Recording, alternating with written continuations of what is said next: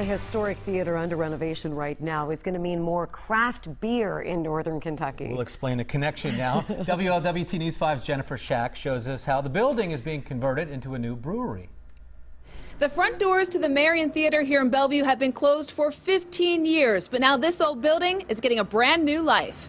The poster still hangs in the window of the last movie shown at the Marianne Theatre, a testament to decades of movies played at the old building. At nearly 75 years old, it is on the National Register of Historic Places.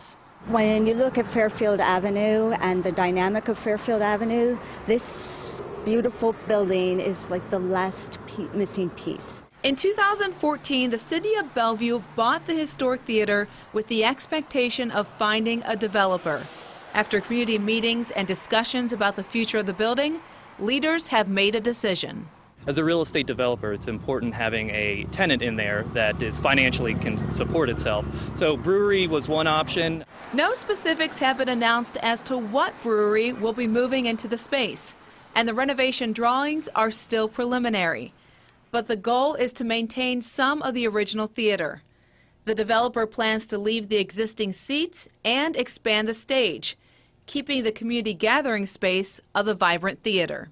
It's going to be important to keep the seats, obviously. We want to have plays, we want to have movie nights. I mean, all this is very preliminary. At this point, Hardman also expects a bar to be built near the entrance of the theater.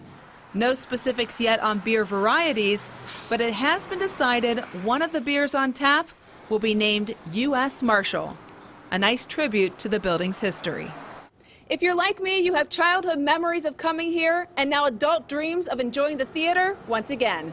In Bellevue, Jennifer Schack, WLWT News 5. Now, the renovation estimated to cost more than $1 million. No timeline for completion. An optimistic goal is to open maybe next fall. They're hoping to know more once the renovation begins.